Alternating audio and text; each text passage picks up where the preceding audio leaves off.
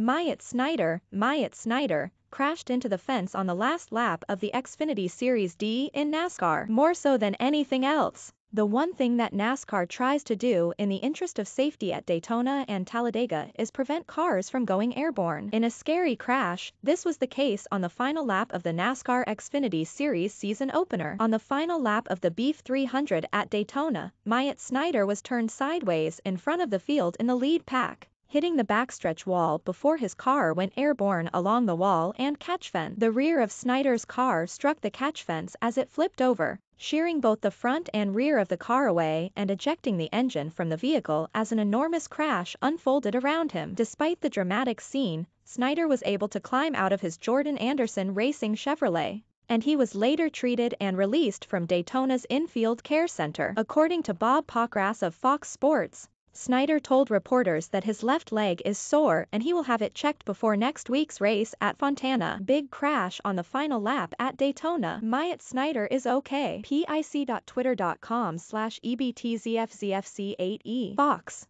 NASCAR February 20, 2022. Where is the engine?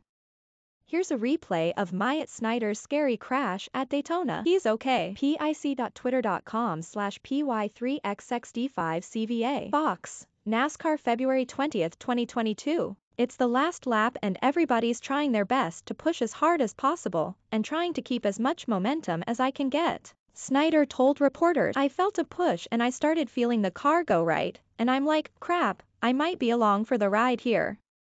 And sure enough I was. I got turned around to the side and then I was facing backwards, and I started seeing the racetrack and I'm like, this is getting better as it goes.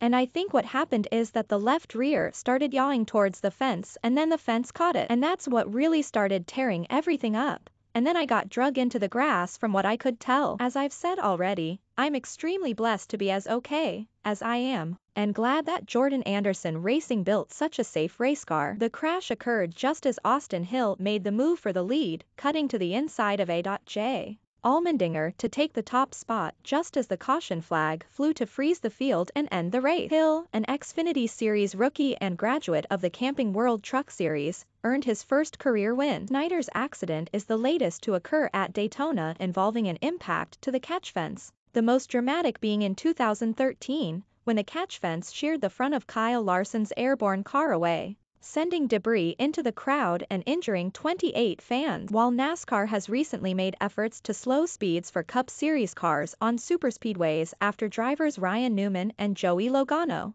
went airborne in crashes, similar efforts had not been undertaken for the Xfinity Series to that level. While Snyder's crash did not occur near the grandstands, there was a very notable unwitting spectator to the accident. NBA legend and 23XI Racing co-owner Michael Jordan, who was watching the race with driver Bubba Wallace near a motorhome lot. Michael Jordan and at Bubba Wallace with a direct view of that crash. pic.twitter.com/K9Y7IO2WT0. Bozy Tatarevic February 20, 2022. The section of fence torn down by Snyder's car will create overnight work for Daytona's track crew, as the fence will have to be repaired before tomorrow's Daytona 500.